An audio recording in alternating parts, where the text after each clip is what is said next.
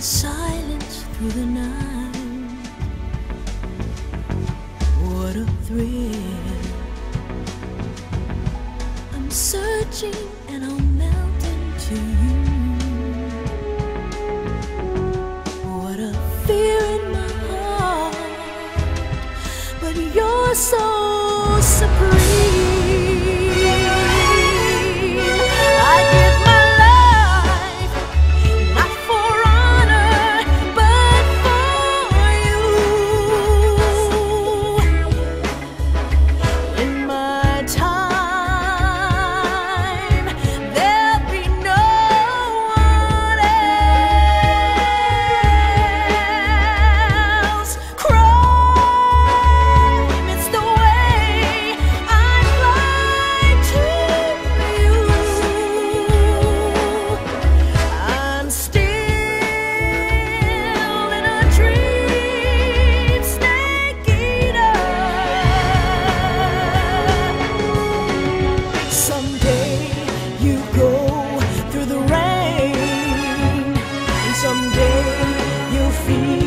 On a tree frog, it's ordeal, the trial to survive.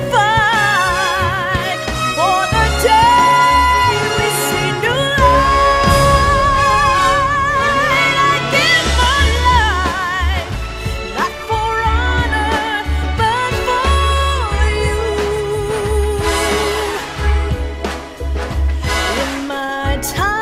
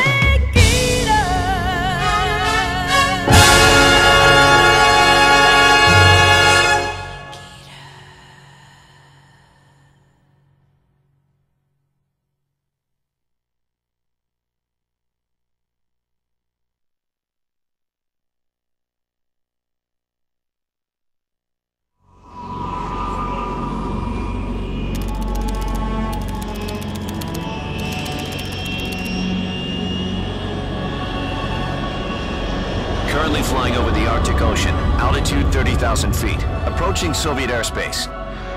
Arriving at the designated drone launch point. Drone oil pressure and voltage are nominal. Payload oxygen supply is nominal. Power supply to payload antifreeze system shows no problems. No gusts. All systems go for drone detachment. Snake, we can't risk a halo jump this time around. Airspace security has gotten tighter since we were last here. We can't get as close to the ground as we did during the Virtuous mission. So instead, we'll be using one of our newest weapons. Snake, you're being given an honor on par with Alan Shepard. This is our last chance. Show your patriotism. If you fail, you'll be back in a hospital bed again, waiting for the firing squad.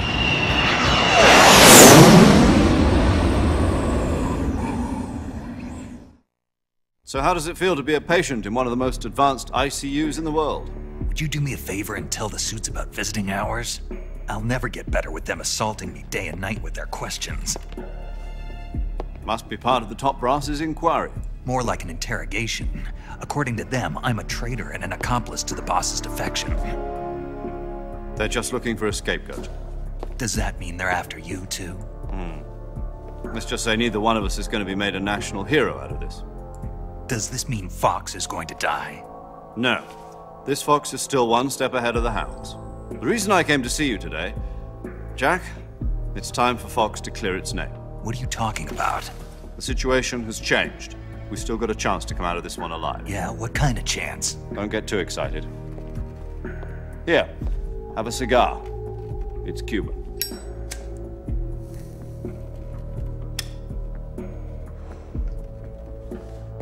This morning, I had a meeting with the CIA. They decided when they're going to execute us? No. Something even bigger. Yesterday, the White House received an unexpected call. President Johnson? Yes, I hear you, Mr. Chairman. It was a hotline call from Khrushchev to President Johnson. From the head of the Soviet Union? That's right. A few days ago, one of our country's main design bureaus, OKB 754, was destroyed in a nuclear explosion. At about the same time, our anti-aircraft radar picked up a signature that appeared to come from one of your military aircraft. Does any of this sound familiar to you? In retaliation, I have placed our armed forces on secondary alert. Depending on your response, I may be left with no choice but to order the military to maximum alert and unleash Armageddon.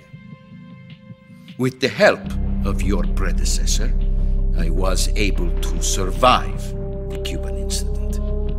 But my power is not as great as it once was. If I am to survive this crisis, I must have your full cooperation. I should have contacted you myself. Did you know that one of our soldiers defected to your country a week ago? No. So you haven't heard then. The man who arranged the defection was a GRU colonel by the name of Yevgeny Borisovich Volgin. Volgin? Of the Brezhnev faction. Go on. Who is the soldier? Her name is the Boss. She's a living legend. During World War II, she was the one who led us to victory in that war. In Russia, you know her as Voyevoda. You mean the Boss? The mother of your special forces? Yes, that's the one. And she took 2 miniature nuclear shells along with her. The Boss took 2 miniature nuclear shells. I'm afraid so. I believe they were a gift for her new hosts. The Davy Crockett Atomic Battle Group delivery system was completed 2 years ago. But serious problems were found with the launcher's range and precision. Although they were mass-produced, they've never been deployed in battle. But Sokolov's research facility was completely wiped out. The whole area is polluted.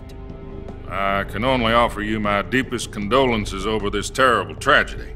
So, the Boss, with Colonel Volgin's help, stole 2 experimental nuclear shells and took them with her as gift when she defected. Then, shortly thereafter, Sokolov's design lab, a top-secret military research facility, was destroyed by one of these weapons.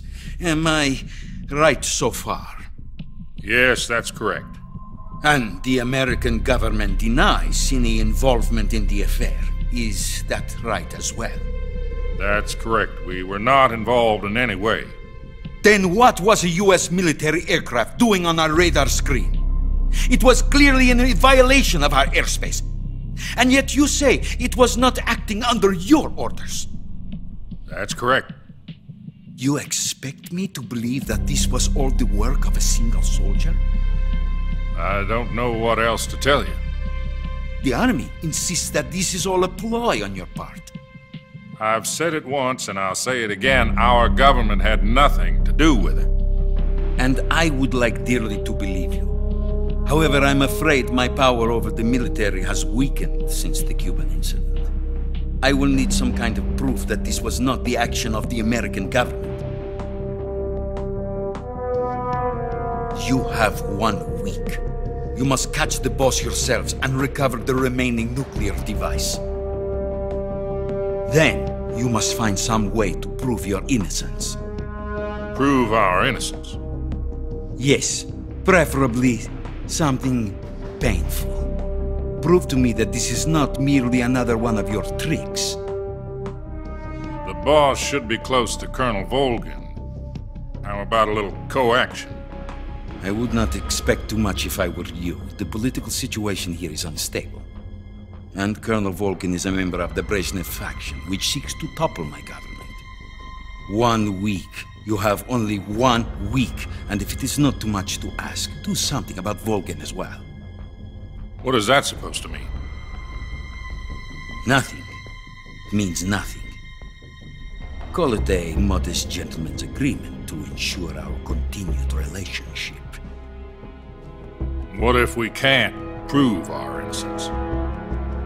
Then I will be unable to restrain the military. I will be ousted, and they will seek their revenge. A nuclear attack on the United States? I leave the disposal of this situation entirely to your discretion, Mr. President. Disposal? If you fail, it will mean the beginning of a new world war. To put it simply, in order to avoid a full-scale nuclear conflict, we have to prove that America was not involved in that explosion. And eliminating the boss ourselves will prove America's innocence? Right. The higher-ups have decided that you're the only one capable of pulling this off. You were her last apprentice. Screw this one up, and we'll both be 6 feet under. There's no choice.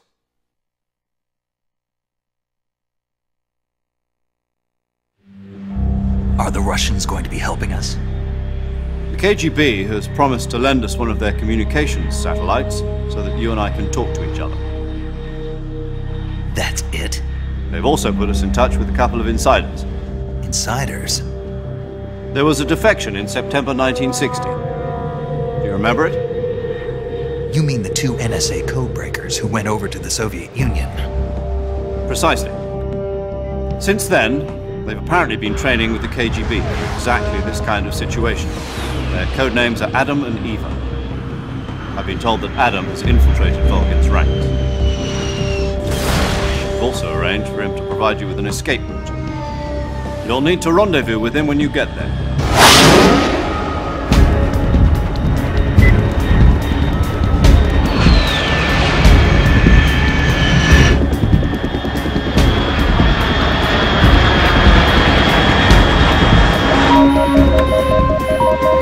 Control. Unidentified aircraft detected. Altitude 30,000 feet.